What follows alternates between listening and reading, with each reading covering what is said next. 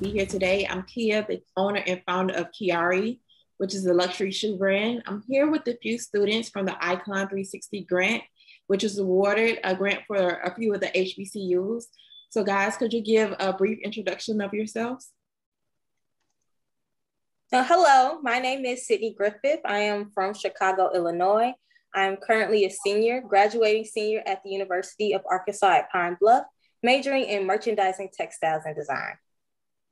Amazing. Hi, everybody. My name is Lauren Sneeves, and I am from Greensboro, North Carolina, and I go to North Carolina A&T State University.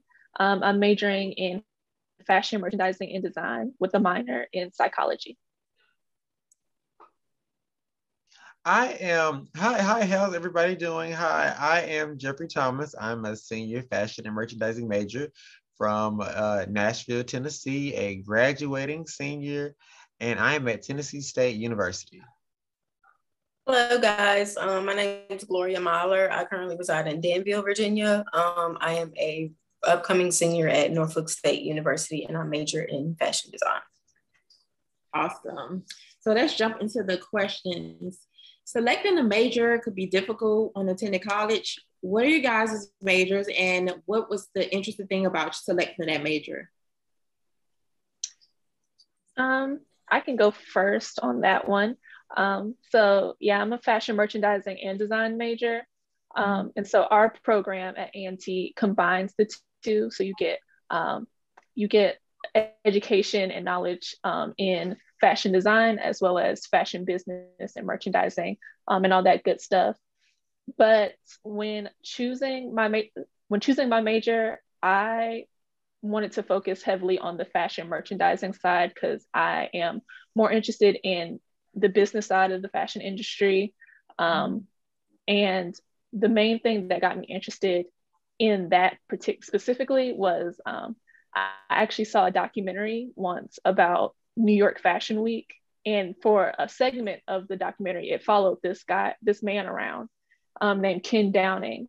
And he was the senior vice president and fashion director for Neiman Marcus for like a long time. And so it was following him around and I just saw, the influence he had and I saw the life that he was living and I really sat down because at first when I was younger, I thought, fashion design that's all the fashion industry is, just about fashion design. And when I saw that, it really kind of opened my eyes into how much more there is in the fashion industry. And so seeing him and I just really felt like, oh my gosh, I feel like I could do that and be successful at it. And for someone like me who is really creative, but also who also values academics and intellect and structure, it allows that flexibility to still be in the fashion industry, which is a creative industry, but still be in that kind of that more right brain lane. So that's kind of what drove me to my major. Awesome. Okay, well, once again, my major is merchandising, textiles, and design. I started my freshman year at UAPB fall 17 as a biology major, actually. And I stayed with it for a while, for about 2 years, until I realized that it was something that I really wasn't interested in. Fashion to me was just a hobby. It wasn't something that I thought could be a career, even though you see more African-American people becoming successful in fashion. Growing up, you did not see that. So I decided to focus on a passion instead of something that was practical. So that's how I chose my major, and I've been loving it ever since. Awesome. So I chose mine based off my university. In a sense, I looked at other PWIs that had accelerated fashion programs, and I'm actually a Tennessee State legacy. So of course my family was definitely going for Big Blue. But when I got here, we had fashion and merchandising. And even though I'm more in the design realm of the fashion industry, I found out that our program gave you both the design and the, like Lauren said, that fashion education. So not only do we know how to, design clothes to a certain aspect, but we know how to run our business, keep our books. So with my major, with my major being at Tennessee State, I was able to learn about fashion and also incorporate that. We were always taught to use your campus as your test market. So with that knowledge firsthand, I created a clothing line just for my university. So we've kind of got the best of both, the best of both worlds here, and created the two. But I chose mine off of my university. I still wanted to come to HBCU, and I'm glad I decided to go ahead and do fashion merchandising, and stick at that design aspect as well. So for me, as far as how I chose my major, I knew that I always wanted to do something relating to fashion and the fashion industry. So like, even when I was like in middle school, I was like, okay, this is what I want to do, like, when I get older. And Norfolk State, they had for fashion merchandising, but right before I came, they had like did away with that and they was doing like just fashion design. So due to the fact that I was still interested, I did go with fashion design. But once I started actually like getting into the classes and stuff, that's when I started realizing that it was actually more than just fashion design when it came to fashion. And I'm actually leaning more towards the textile industry of everything. So we learned some of that in like at Norfolk State, and that's what I plan on pursuing like once I leave Norfolk State. But that's pretty much how I came into it. I love that you guys are actually going for, what that something that you're passionate about, because when I attended Clark Atlanta University, which is the HBCU, and I wanted to do fashion, but I just like Sydney said, you want to do something you're passionate about, but something more practical. So I just decided to pursue the business aspect, and lo and behold, like 10 years later, I'm actually doing fashion. So I just kind of regret not doing business and fashion when attending college. So I think you guys are 10 steps ahead of those who are like afraid to really go after what they are really passionate about. So the next question is that, there's been a few changes within the fashion industry. What do you hope to see in the fashion industry next? I can go on that one. For me, specifically because I'm always like the only guy in the classroom, I really want to see more males tap into this industry. Fashion is so broad now, and especially with brands like Telfar, we're really starting to see like fashion is, and also what a lot of people don't understand, especially with going to HBCU, that fashion in a sense is kind of like a male dominated world because of the brands, all these brands that we love and that we admire, these fashion houses, they're men. Okay. And somewhere in between that time, it became very feminine, where that's for women, that's what the girls do. It's like, well, what are you wearing? You're wearing Christian Dior. That's a guy. But I would definitely like to see a little more diversity amongst the male ratio. Absolutely. Anybody else? I would say something that I've been thinking a lot about lately is wanting to see more, Black, but also just other people of color in, those executive leadership roles, those top dog roles who really make the rules instead of follow them. I watched a webinar last semester as a part of one of my classes with the business of fashion, and they had Telsha Anderson and Sam Loban, I think that was his name, but he was a vice president, I think, at Nordstrom in their buying department or something like that. And they were talking about the future of buying and what that looks like for retailers. And they were discussing, it's great and I 100% agreed with everything they said, because they were talking about how great it is that, you know, so many of these companies and brands are opening doors to help people like us get our foot in the door.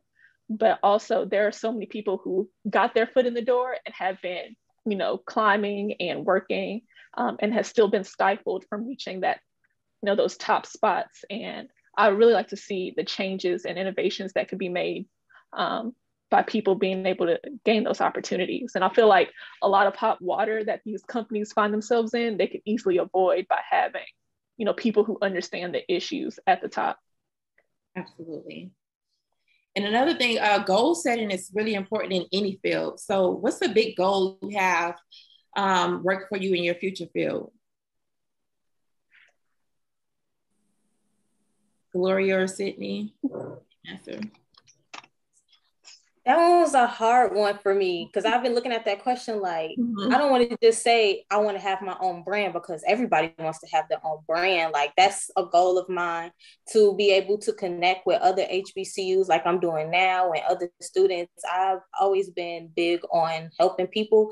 So just in the future, I hope that I'm in the position to help people at my HBCU more than the help that I've received myself. Awesome.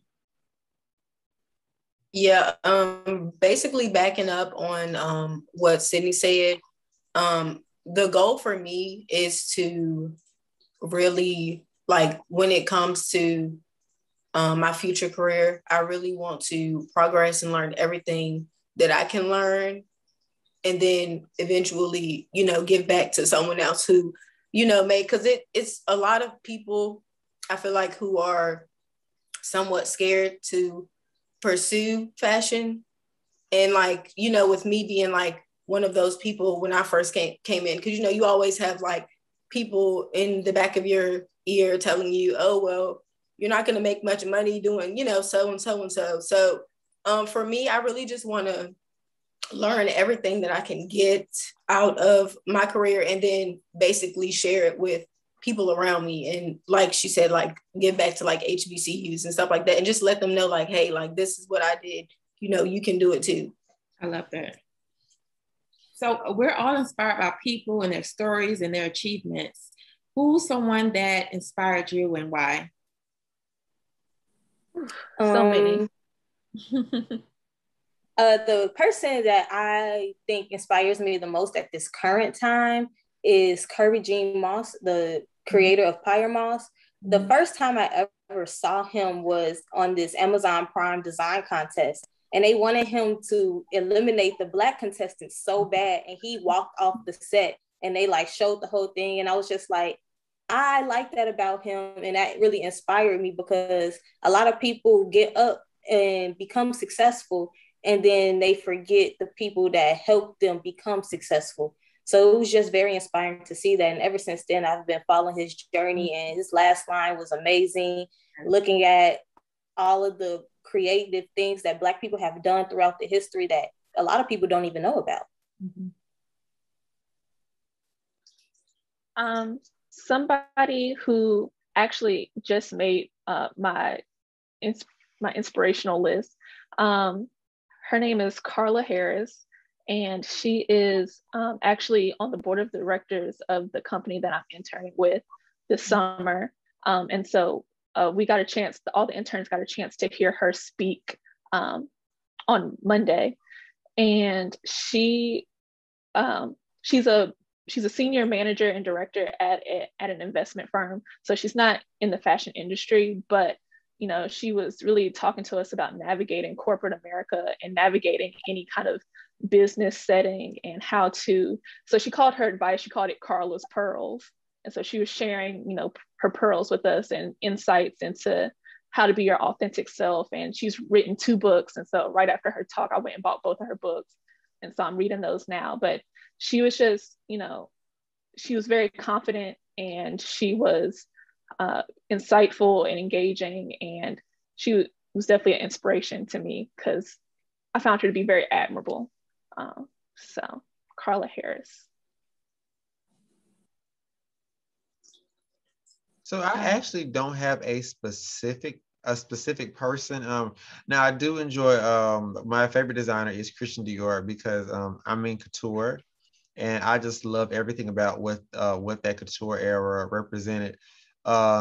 Just the idea of just going outside of your house was just a fashion show. I mean, the outfits when people were getting on the airplanes were just so detailed. I love it.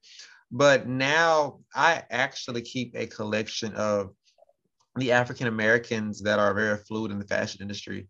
So, for example, like the editor-in-chief of British Vogue, I found out that he was Black some time ago, and that was just so exciting for me because I was like, oh my God, we're over Vogue, not in Vogue. We're over Vogue. We're running this, as well as fashion designers as well that are within the states that now have taken over. Jay Bolin, that's one of the stylists down in Texas. He dressed just about everybody at the Stella Awards. But I keep those close to me because their success doesn't seem, and not ragging on their success doesn't seem unreachable. They'll tell you, this is where I'm from. I started from this place right here. Now look at me now. It's not this long, grandiose, years stretch of time. It makes it look very achievable. Right. As well. And then I sprinkle a little bit of Oprah Winfrey on there on her take chargeness. I mean, she does everything so detailed. So I put that in all my work. But yeah, so just a little bit of a combination that inspires me. So you kind of answered one of the questions, like who are you guys' favorite brands and how would you describe your style? Mine's versatile. I'm you can't really tell, but like I'm wearing a double-breasted blazer right now. Jeans, and I have on like leopard print loafers. You can't see that in this little square. My style is very versatile. I actually wrote a paper about the psychology of fashion and what you put on your body means to you. Favorite designer of mine, I don't know if I can pick one. Let's go with Dior. I love the aesthetics of Dior, Tom Ford, the Eternal style from Burberry. Also, I have an obsession for like Birkin bags, you guys. Like I'm so like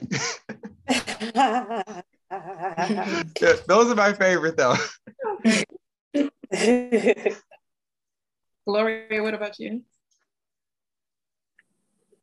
So for me, as far as like brands, I don't really have favorites. I mean, I'm kind of like the person that just like likes, what I like. Like if I see it and I like it, I'll like get it and whatnot. And I try not to like limit myself to like different types of brands and stuff because I do want to constantly, like expand, like my wardrobe and like my taste, just step out the comfort zone from time to time. But as far as my style, I do like to be very comfortable but cute at the same time. Like I love the whole baggy pants, anything that's big and baggy. I love it. Just to like, throw it on with like a nice dress shirt or something like that. And I'm also, I don't know why I'm like so like involved with like the old days or like the 80s, but I love like 80s and 90s fashion. Like that's just something that I wish would like just be here forever. Hopefully it will, like fashion always comes and goes, but I'm so obsessed with like 80s and 90s fashion. 90s is an eternal vibe. Like 90s, a little bit early 2000s. Like give me a flip phone and a Sean John tracksuit and I'm good to go. We're good. Quick little pink razor and I'm good. That's it. I have one. I missed it too. For me personally, I love I don't love fast fashion, but with being in my 20s, that's what you're most accessible to. So I love street style and things like that. So people from my hometown, like Joe Fresh Goods, I love his designs. They're very authentic. He gives back to the community and things like that. So that's one of the brands that I like. And I'm an avid online shopper. So places like Misguided and Boohoo, like even though they're not necessarily Black owned or anything, like I still like that they have a little bit of quality, but they have a discount. Actually, I can agree 100% with that, because this year I'm actually putting more effort into investing into some more sustainable fashion and a more sustainable wardrobe. But up until now, I have really relied a lot on fast fashion. Like this whole, I think this is all from Pretty Little Thing and Forever 21. But I'm definitely like, I actually ordered two Teflar bags a couple months ago that should get here next month. So I'm proud of that purchase, because it's Black owned and good quality. And one of the first big fashion purchases I made. I mean, when people say big fashion purchases or luxury, they automatically go to the thousands, but a couple $100 to me is a luxury.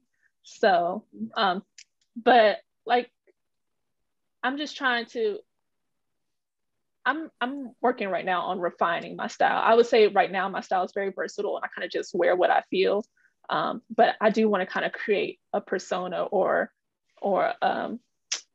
just a more refined wardrobe that really says, this is who Lauren is. And people can see that when I walk into a room. That's the goal. Right. So as I stated, I attended Clark Atlanta, which was amazing. Just being around the culture and the events and the environment, and also the education, and also, just having the connections with the different courses they were providing to students was amazing. I was able to receive so many internships and a job after college. So just another question is, how has going to HBCU shaped your experience versus a non-HBCU? I can start this one off, but I actually went to a PWI my first semester of college. And I just thought it was my dream school. It was the only school I applied to. I was like, "Ooh, this is where I'm going." My aunt went there. We closed. I was like, "This is perfect." Got there and I was like, "Ooh, this is not it." So I actually took a year off of school. And I was doing some different things and traveling and working and all that stuff. And then that next fall, I got invited. So my mom actually works at A&T, and she's been there for a while. And someone that she had connected with, he just came up to me. He's like, "You want to go to A&T?" I was like, sure. I never really thought about it because I always thought I wanted to get out of Greensboro. But actually, saying yes and actually making that decision was one of the best decisions I feel like I've made. Just because the sense of community at a HBCU, and at A&T, it's like, we're a bigger HBCU, but it's still more intimate than going somewhere with 40 or 50,000 people on campus. And so just community and the willingness of people to kind of reach back and, pull you forward or to check on you. People actually want to know what you're doing and they want to know what's going on in your life. Versus when I was at a PWI, I just felt so overwhelmed and I didn't know where to go. And nobody was really just checking in on you. You were kind of just on your own. So HBCU, like going to HBCU, I would say community is huge. Great. Yeah, for me personally, like you said, you only applied to that one PWI. I applied to no PWIs. I was set on going to a HBCU.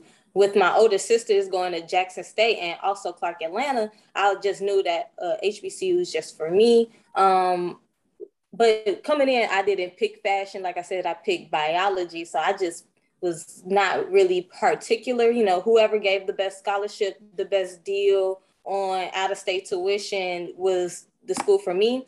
I like my HBCU because it is small. It's like less than 3,000 students.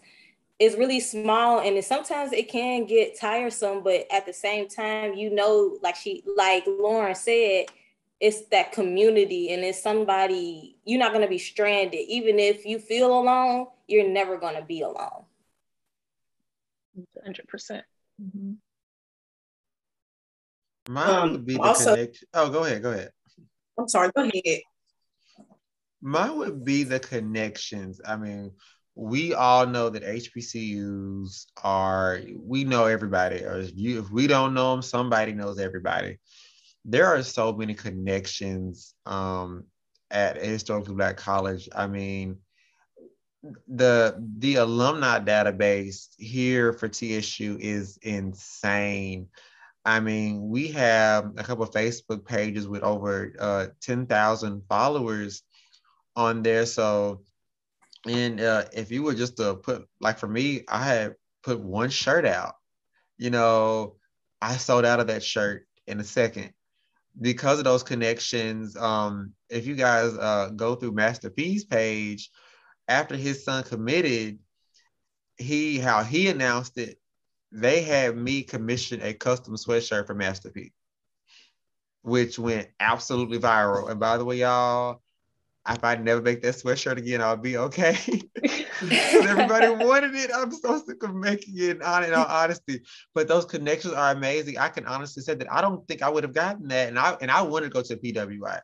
I'm here to say I wanted to go to a PWI in Nashville. I visited the campus. I told my mom, I'm not applying to TSU. I'm not sending my ACT score there. I'm just not going to do it. I don't want to do it. And that's just that. And she forced me to do it. And I'm glad I did. But the connections at my HBCU are absolutely amazing. And anybody else going to HBCU can say there's no reason why anybody graduates without a job offer or that foundation, because it's there. I feel like what Sydney, to back up on what Sydney said about like community and like also what Lauren said, I really do feel that at my HBCU. I knew when I first got out of high school, it was HBCU or nothing. Like that's all I wanted to do. And that's the only school that I wanted to like go to was a HBCU. And when I got to Norfolk State, it just felt good to, not have to change who you are to try to, fit in. Like you're there with people who share the same stories and struggles that you share. And even like when I was just feeling like so overwhelmed with like school and, didn't know what to do, like my professors, and they were like there for me, like, letting me know, like, it's okay. Like they were just always like making sure that I was okay. And I really appreciate them for that. And I also feel like, even if I went to a PWI, I wouldn't have gotten that same, experience and that same push that they give me. And it just like, it really like just made me feel like this is I did the right thing, like as far as coming to a HBCU. Right, definitely a family environment. So that will conclude